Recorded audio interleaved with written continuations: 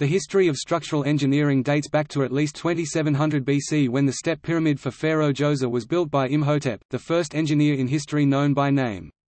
Pyramids were the most common major structures built by ancient civilizations because it is a structural form which is inherently stable and can be almost infinitely scaled, as opposed to most other structural forms, which cannot be linearly increased in size in proportion to increased loads. Another notable engineering feat from antiquity still in use today is the Qanat water management system. Qanat technology developed in the time of the Medes, the predecessors of the Persian Empire, modern-day Iran, which has the oldest and longest Qanat, older than 3,000 years and longer than 71 kilometers, that also spread to other cultures having had contact with the Persian. Throughout ancient and medieval history, most architectural design and construction was carried out by artisans, such as stone masons and carpenters, rising to the role of master builder. No theory of structures existed, and understanding of how structures stood up was extremely limited, and based almost entirely on empirical evidence of what had worked before. Knowledge was retained by guilds and seldom supplanted by advances. Structures were repetitive, and increases in scale were incremental. No record exists of the first calculations of the strength of structural members or the behavior of structural material, but the profession of structural engineer only really took shape with the Industrial Revolution and the reinvention of concrete. See History of concrete. The physical sciences underlying structural engineering began to be understood in the Renaissance and have been developing ever since.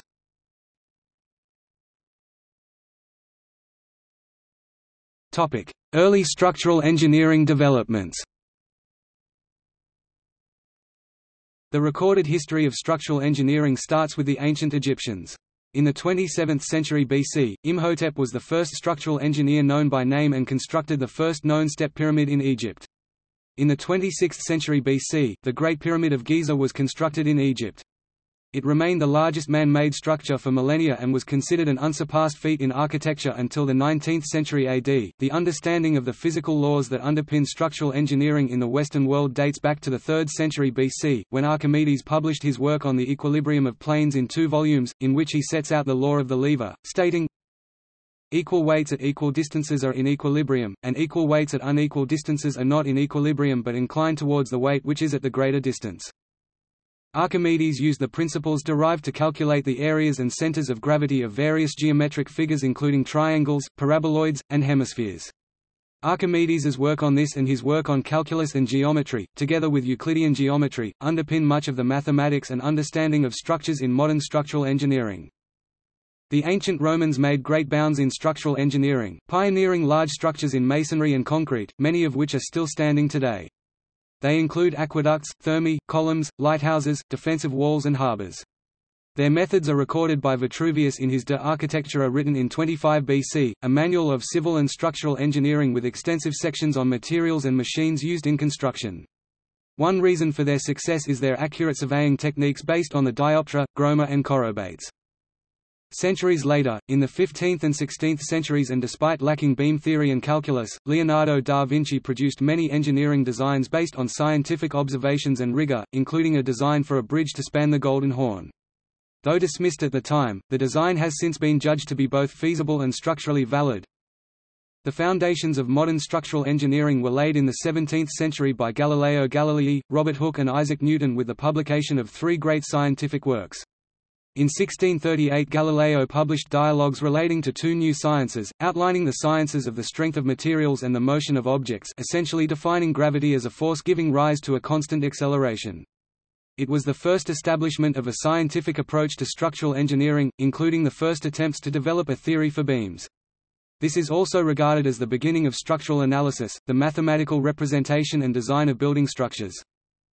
This was followed in 1676 by Robert Hooke's first statement of Hooke's law, providing a scientific understanding of elasticity of materials and their behavior under load. 11 years later, in 1687, Sir Isaac Newton published Philosophiae Naturalis Principia Mathematica, setting out his laws of motion, providing for the first time an understanding of the fundamental laws governing structures. Also in the 17th century, Sir Isaac Newton and Gottfried Leibniz both independently developed the fundamental theorem of calculus, providing one of the most important mathematical tools in engineering.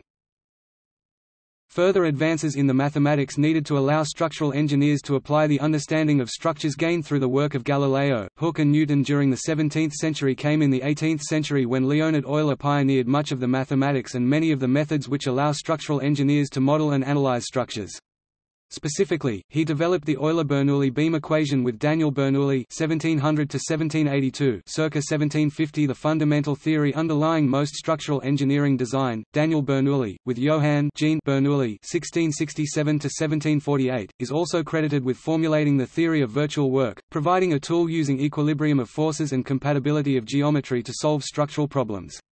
In 1717 Jean Bernoulli wrote to Pierre Varignon explaining the principle of virtual work, while in 1726 Daniel Bernoulli wrote of the composition of forces. In 1757 Leonhard Euler went on to derive the Euler-Buckling formula, greatly advancing the ability of engineers to design compression elements.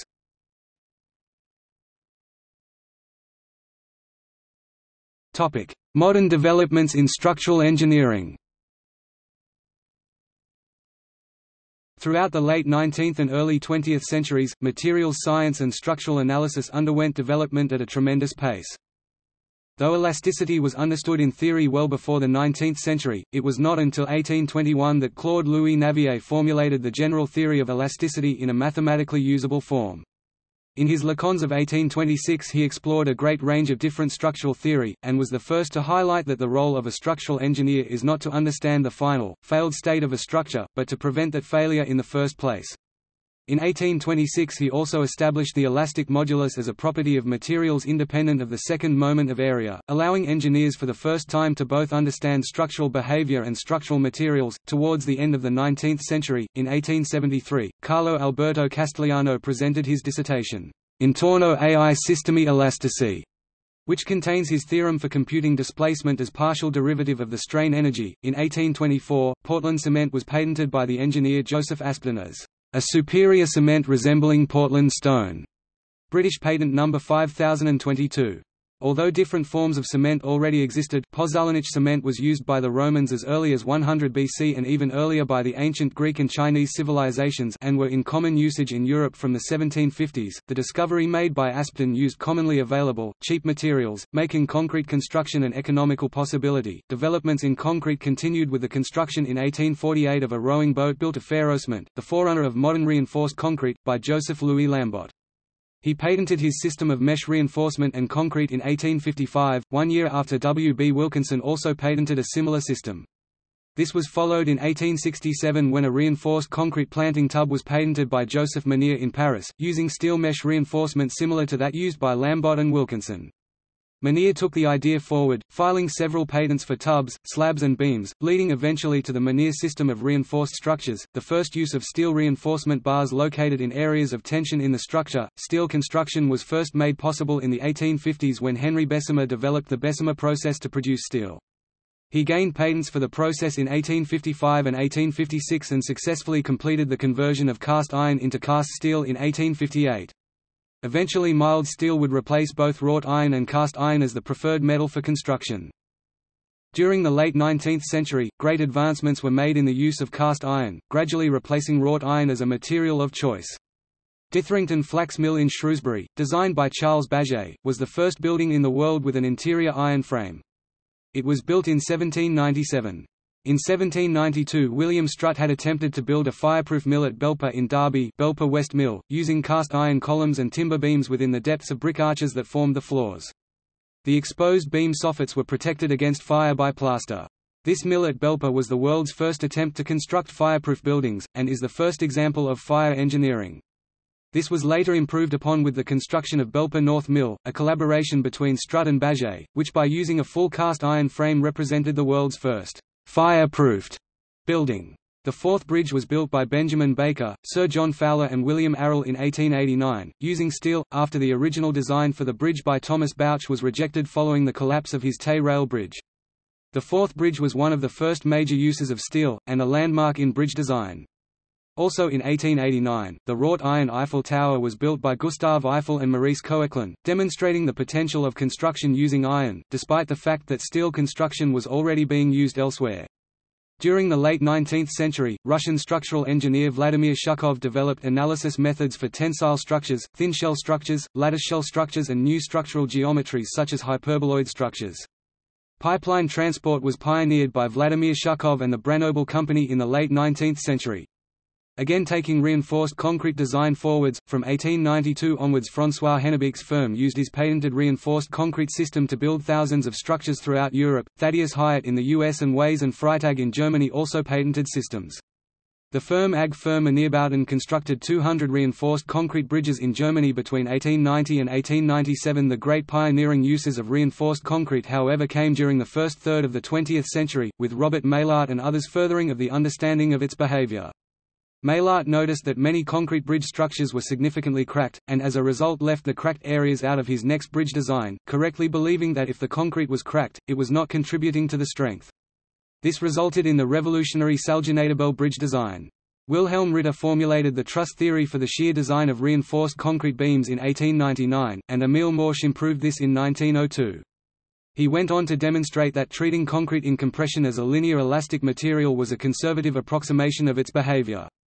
Concrete design and analysis has been progressing ever since, with the development of analysis methods such as yield line theory, based on plastic analysis of concrete as opposed to linear elastic, and many different variations on the model for stress distributions in concrete in compression. Prestressed concrete, pioneered by Eugene Freyssinet with a patent in 1928, gave a novel approach in overcoming the weakness of concrete structures in tension. Freyssinet constructed an experimental pre-stressed arch in 1908 and later used the technology in a limited form in the Plougastel Bridge in France in 1930. He went on to build 6 pre-stressed concrete bridges across the Marne River, firmly establishing the technology. Structural engineering theory was again advanced in 1930 when Professor Hardy Cross developed his moment distribution method, allowing the real stresses of many complex structures to be approximated quickly and accurately. In the mid-20th century, John Fleetwood Baker went on to develop the plasticity theory of structures, providing a powerful tool for the safe design of steel structures. The possibility of creating structures with complex geometries, beyond analysis by hand calculation methods, first arose in 1941 when Alexander Renikoff submitted his DSc thesis at MIT on the topic of discretization of plane elasticity problems using a lattice framework. This was the forerunner to the development of finite element analysis. In 1942, Richard Courant developed a mathematical basis for finite element analysis. This led in 1956 to the publication by J. Turner, R. W. Clough, H. C. Martin, and L. J. Tops of a paper on the stiffness and deflection of complex structures.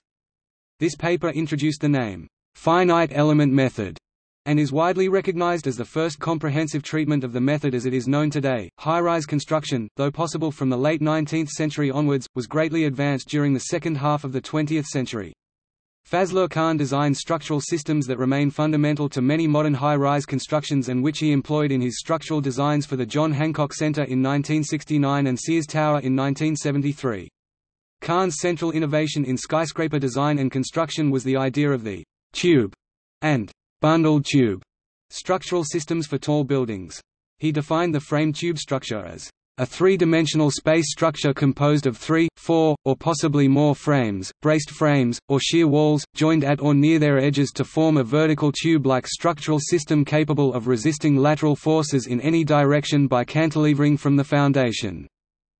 Closely spaced interconnected exterior columns form the tube. Horizontal loads, for example wind, are supported by the structure as a whole. About half the exterior surface is available for windows. Frame tubes allow fewer interior columns, and so create more usable floor space. Where larger openings like garage doors are required, the tube frame must be interrupted, with transfer girders used to maintain structural integrity. The first building to apply the tube frame construction was in the Jewett-Chestnut apartment building which Kahn designed in Chicago. This laid the foundations for the tube structures used in most later skyscraper constructions, including the construction of the World Trade Center. Another innovation that Fazlur Khan developed was the concept of X-bracing, which reduced the lateral load on the building by transferring the load into the exterior columns. This allowed for a reduced need for interior columns, thus creating more floor space, and can be seen in the John Hancock Center. The first sky lobby was also designed by Khan for the John Hancock Center in 1969. Later buildings with sky lobbies include the World Trade Center, Petronas Twin Towers and Taipei 101. In 1987 Jörg Schleich and Kurt Schaefer published the culmination of almost 10 years of work on the strut and tie method for concrete analysis, a tool to design structures with discontinuities such as corners and joints, providing another powerful tool for the analysis of complex concrete geometries. In the late 20th and early 21st centuries, the development of powerful computers has allowed finite element analysis to become a significant tool for structural analysis and design. The development of finite element programs has led to the ability to accurately predict the stresses in complex structures, and allowed great advances in structural engineering design and architecture. In the 1960s and 70s, computational analysis was used in a significant way for the first time on the design of the Sydney Opera House roof. Many modern structures could not be understood and designed without the use of computational analysis. Developments in the understanding of materials and structural behavior in the latter part of the 20th century have been significant, with detailed understanding being developed of topics such as fracture mechanics, earthquake engineering, composite materials, temperature effects on materials, dynamics and vibration control, fatigue, creep and others. The depth and breadth of knowledge now available in structural engineering, and the increasing range of different structures and the increasing complexity of those structures has led to increasing specialization of structural engineers.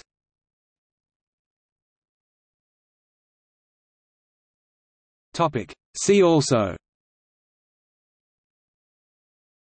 base isolation, history of sanitation and water supply, Canat water management system.